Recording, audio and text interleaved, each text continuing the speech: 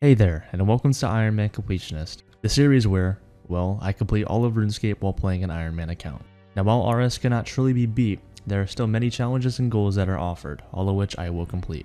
This includes hunting for all the items in the game and filling out the entire collection log, taking on every boss and challenge OSRS has to offer to complete the combat achievements, and of course maxing the account and accumulating a killer bank in the process. And here is that journey.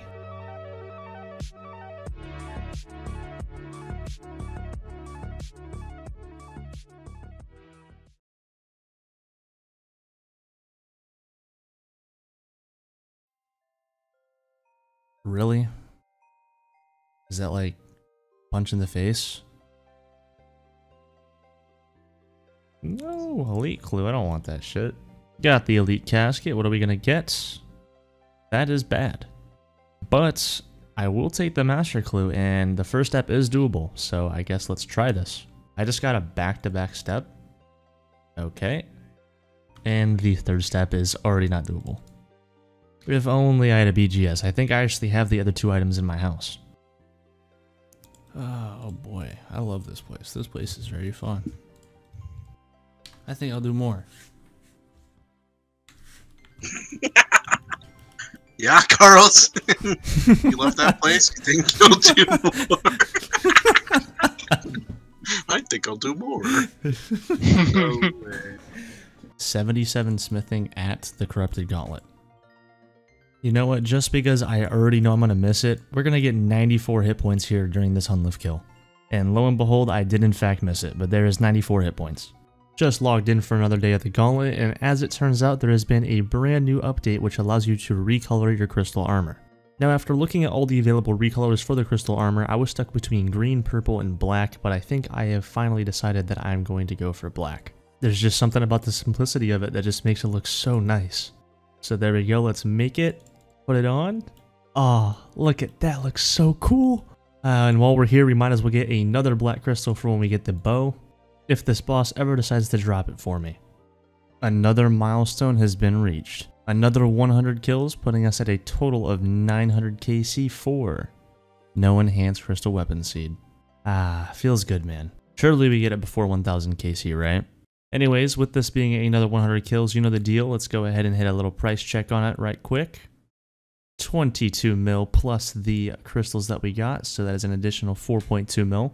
Let's bank all that real quick. We have a total value of 370 million, and that's without what we're wearing right now, which is actually an additional 40 mil, so we have over a 400 mil bank total, which is pretty cool.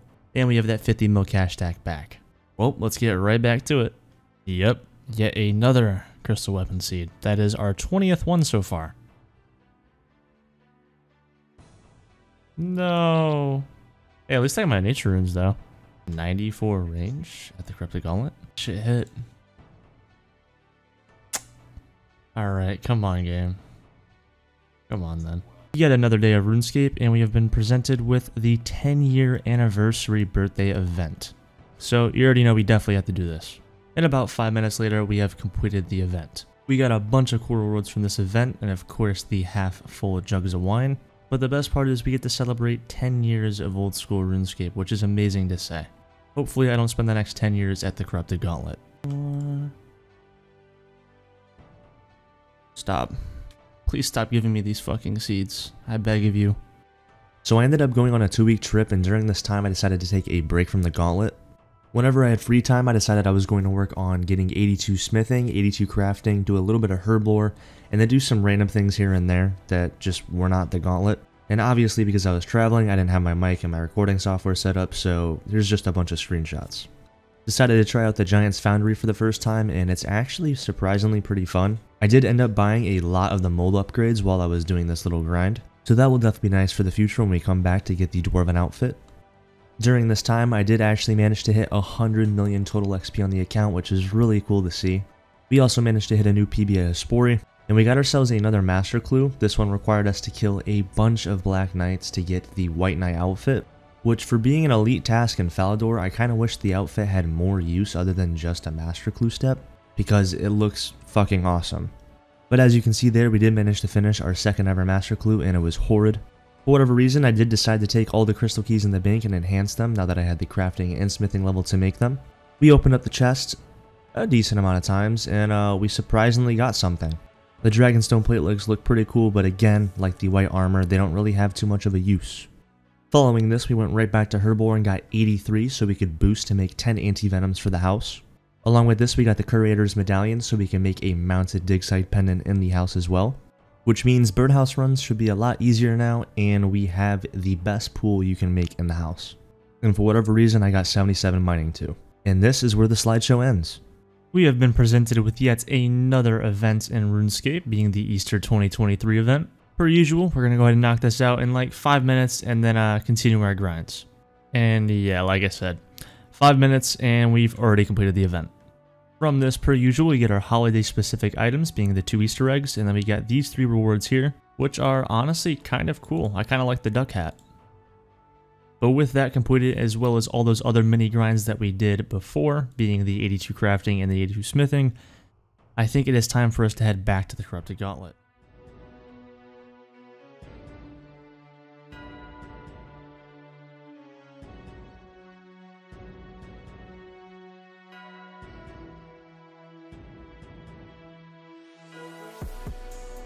No way. Oh my god. No fucking way.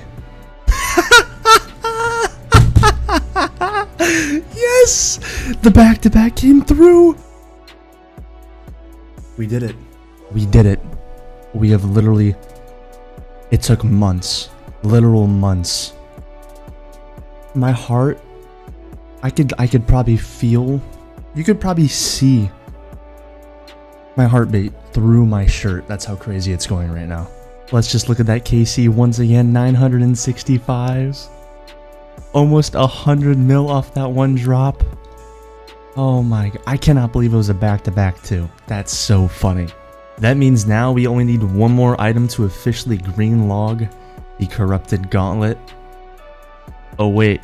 I'm fucking joking. That's right. We did manage to get the pet. And it was quite a while ago.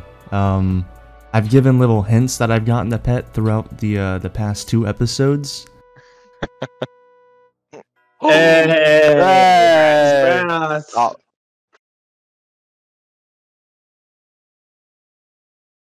But that officially green logs the Corrupted Gauntlet. And before we're done with this place, I think I will go for 1000 KC just to clean it off. But yeah, let me go ahead and show you guys my reaction to getting the pet as well. Oh, what the fuck? What? Dude, there is no way. Did that really just happen after that last kill? Hit. Keep hitting. Yes, one more hit, one more big hit. No. Hit. Big. Big. Big. Big. Big. One more big hit. One more big hit. One more big hit. One more big fucking hit, please. No fucking way. Oh my god.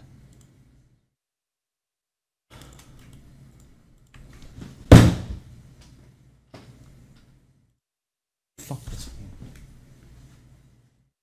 Oh my god.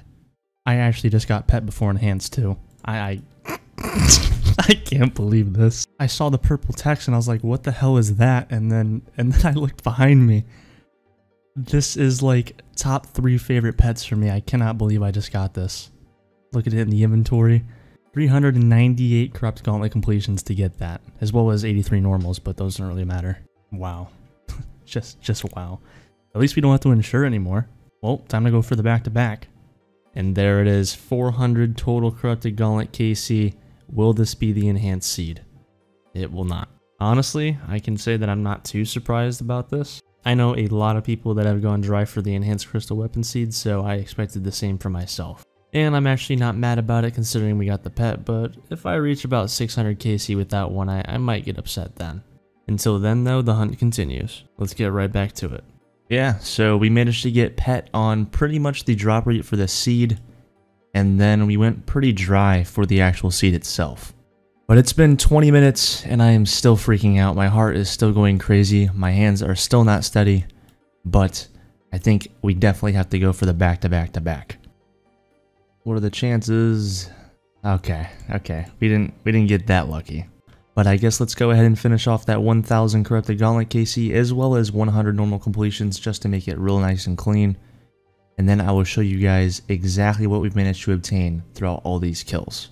I also just now realized, and this is hilarious to think about, but out of all the bosses in RuneScape, this is the second boss we managed to green log. Like, how did I manage to do that? I beat this before Wintertot. I was supposed to go back for this stuff.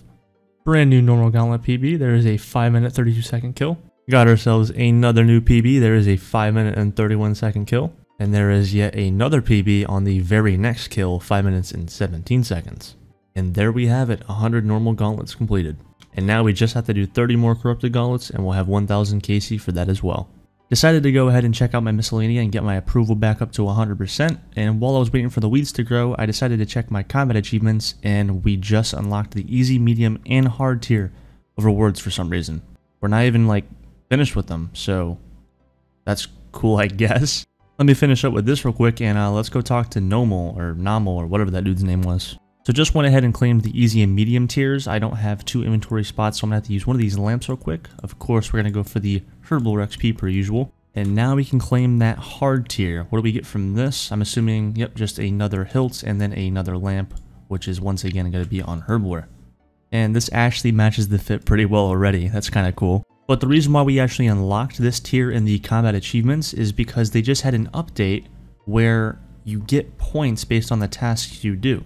So as of right now, I have a total of 330 points, which is just barely over the hard threshold to get the rewards. But this is actually really nice because if I want to get the elite rewards, I can now do Grandmaster and Master tasks as well to get there quicker, as they're worth more points, and in some cases, some of them are actually easier depending on what I have to do. So I actually think this is a really good change, and I mean, you have to do all the tasks regardless if you want to be a Grandmaster, so it is what it is. Anyways, with all that said, let's go ahead and check out the rewards that we get from this because I don't even know what I get from this. From the easy tier, we have a 5% increased chance to get easy clues, which is pretty nice. As for everything else, it's pretty mediocre. From the medium tier, this is the main thing I'm looking at right here. I have immunity from the prayer draining effect at Barrows while wearing one of the Normal's hilts, which I'm going to be doing from this point on because I won't need prayer pots ever again there. Also the same effect as the easy clues from before, we have a 5% increased chance for medium clues, which will be really nice for when I plan on farming out those ranger boots. And then for the hard tier, we have the same thing for the clues, a 5% increased chance to get hard clues, which is pretty cool. We have a 15 increased quantity for boss tasks. So now it's 50 instead of 35 for me, which would be really nice if I get like Zolra or something.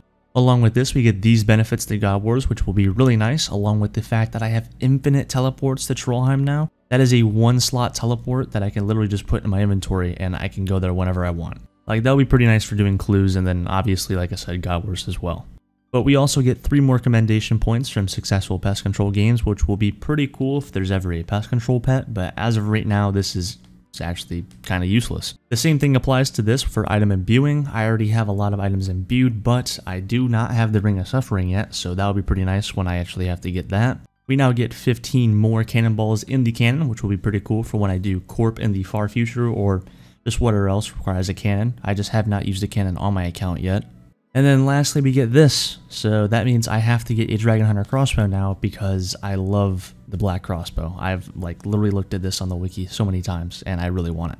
But lucky for me, we now have that enhanced crystal weapon seed, so I can make the Bofa, go get the trident, and I can do Cox whenever I want. So this is actually not that far away from us. That is unless we get unlucky with that too. But that covers that. Let's go ahead and get back to the Corrupted Gauntlet, finish off our KC, and move on to our next thing. Well, the time has finally come. After 10 months of committing to quite possibly the worst grind I have ever pursued in any video game, we have finally reached 1,000 kills at the Corrupted Gauntlet. Let's just go ahead and get this over with. Nothing for 1,000 kills, but I don't even care. We're done! This was worse than going for LEM and CSGO in 2018, platinum guns in any Call of Duty I've ever played, or Kappa on my first ever Tarkov wipe. But it is finally done, and we can move on from this place until we inevitably have to come back for the combat achievements. But again, I just do not care. I'm just so happy we can finally move on. Of course, while we are here though, let's go ahead and check out the scoreboard. This is what it's looking like KD-wise, not too bad. This is what our collection log is looking like, and it is pretty sad, to be honest. We should have 2 of those enhanced, but doesn't matter. It looks clean. 100 normal gauntlets, 1,000 corrupted gauntlets. It's so beautiful. And of course, here is the loot tracker as well. This is missing 15 corrupted gauntlet kills and 32 normal gauntlet kills, which come up to about 11 mil as well. So the total loot should be 333 mil. So a third of a bill. And of course, we can't forget to price check our inventory from all the loot that we managed to get from the past 100 kills, plus a few normal gauntlets as well. This one I'm actually pretty excited for because, you know, well, you know why. 121 mil plus 4.5 mil, so 126 almost mil. That's that's pretty crazy. That's over a mil a kill. Another thing I'm looking forward to is seeing our total bank value after I bank everything, including my armor. Almost 500 mil? Oh my god. It doesn't feel real to actually be at this point. Like, it's crazy to think that I've actually been here for 10 months and we're done. It's almost hard to explain. Like, this seems probably from your perspective cringe as shit, but like, it's actually crazy. Anyways, enough talk. We're fine. Fuck you, beekeeper. Let's go ahead and make the item that we've been grinding for this entire time. Oh, the XP drop. The item in my hands. It's real. But how do I corrupt it? Oh, okay. Well, that was pretty easy.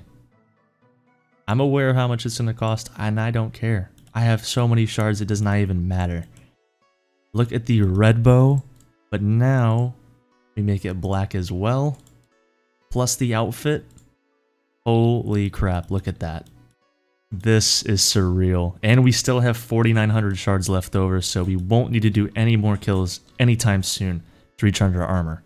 In fact, while we're here, I might as well do this. Just max it out. There's 20,000 charges on each of the armor pieces, plus an infinite ammo source from the bow. This can never run out of charges because it's corrupted. So this is our best in slot, like, rage weapon forever. Like, I literally... We're going from rune crossbow to bofa. And now that we have that done, I do not know what to do with myself. I think the last thing we were thinking about doing was crafting, because we can get the anguish now. We've had a Zenite in our bank for quite a while, and I think, now that we actually have the bofa, it would only be fitting to make the anguish to match the ranged armor set. So I think that we're going to go for 88 crafting so I can get a +4 boost instead of a +5 and make that anguish as soon as possible. But of course, that'll be for the next episode.